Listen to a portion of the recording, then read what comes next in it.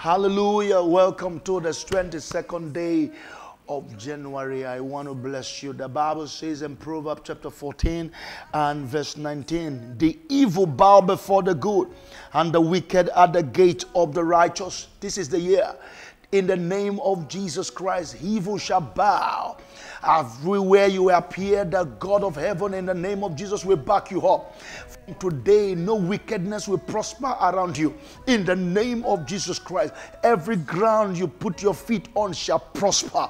In the name of Jesus Christ, everywhere you enter, I declare that your presence will be heavy, because you are going with God this year. You are walking with God this year. In the name of Jesus Christ, you are carrying the presence of God this year. In the name of Jesus, every evil around you will bow as they see you. They will bow for your children and every job and every business you do. Evil shall bow because there shall no longer be delay. In the name of Jesus Christ, be blessed. Amen. From my brokenness, you took my shame.